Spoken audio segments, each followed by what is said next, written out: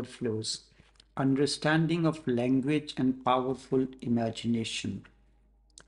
Understanding of language and powerful imagination is the basic index of the way for development of a child. Paul Harris, a British psychologist and academician specializing in child development, later a professor at Harvard Graduate School of Education in Cambridge, Massachusetts, says, by contrast, anthropologists do not do experiment, certainly not on the culture they are studying. Rather, they master the language, observe carefully, and engage in long conversation with trusted informants, specifically when they are puzzled.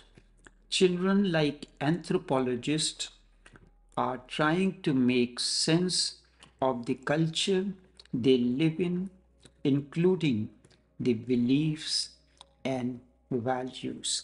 They ask certain questions which shows their inquisitiveness, and as parents, as an elder, we have to respond to their inquisitiveness in a positive manner, give them the hints so that they learn to explore things on their own as time goes on. But because of our own incompetence, we ignore and overlook this inquisitiveness in a child.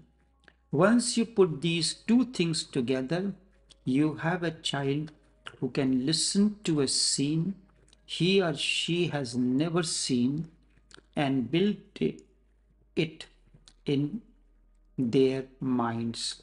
Harris says they can imagine unobserved things. No other species is capable of this as far as we know. For example, by 13 or 14 months, children show clear signs of being able to understand references to an absent object or person and are willing to, after their ideas based on what someone tells them. In this way, Harris says children accept information that runs counter to their own ideas.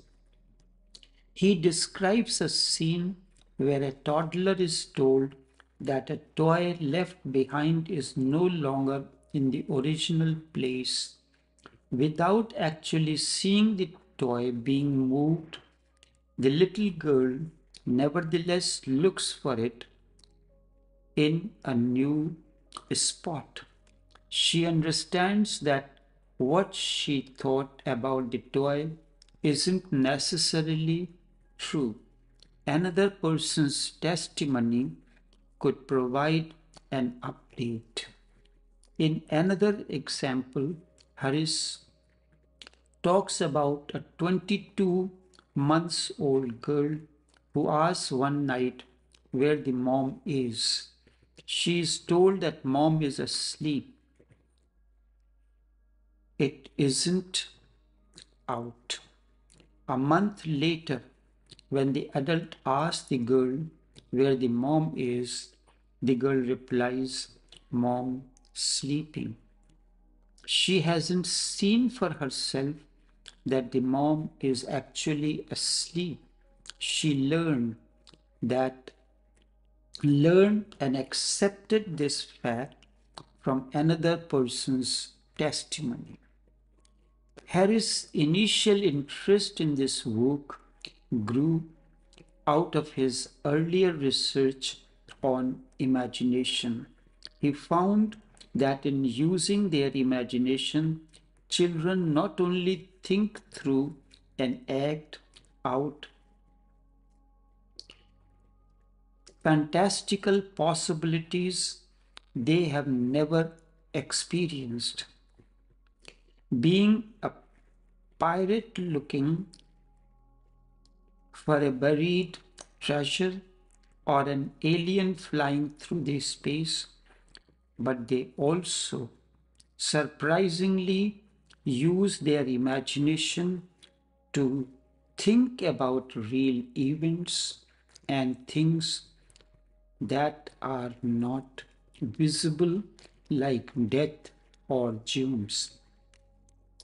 In a series of experiments with 4, 6, and 8-year olds, Harris and his team of school,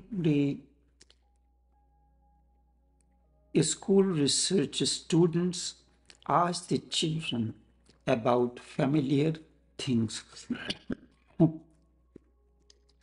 Asked these children about familiar things like tigers and wolves.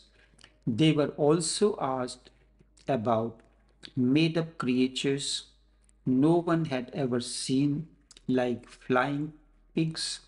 The children all agreed that tigers and wolves exist. No one believed there are flying pigs. Children are very intelligent and inquisitive. The children were then asked about scientific things most had never seen, even in pictures like germs. Based on the flying pig responses, we do not believe what we do not see. Children should have said germs also do not exist. However, since children do learn what others tell them from testimony, all of the children said that everybody believes in germs. At some point, children had been told about germs. Germs exist. Or wash the germs off your hands, and had trusted the person who supplied this information. So, on one hand, they said that flying pigs do not exist, but because they do not believe in what they did not see. But when it comes to germs, all of them agree that we believe these exist because they have heard from someone and they trusted the person who have told them. Another way to think about this, Harris says, is to think about the history of medicine.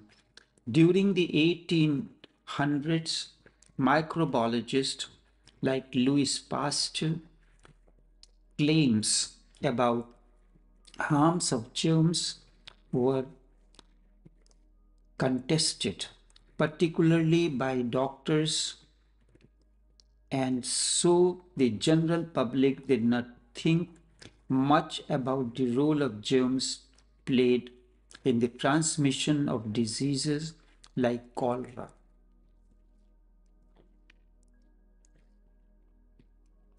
I repeat here, during the 1800s, microbiologist Louis Pasteur's claims about the harm of the germs were contacted particularly by the doctors, and so the general public did not think much about the role of germs played in the transmission of diseases like cholera. Today, the role of germs in spreading these illnesses is widely accepted by doctors and parents and so on. Harris says assertions made by other people are children's main guarantee that germs really do exist. What is meant by cognitive leaps that Harris spoke, he continues to explain. enough for now.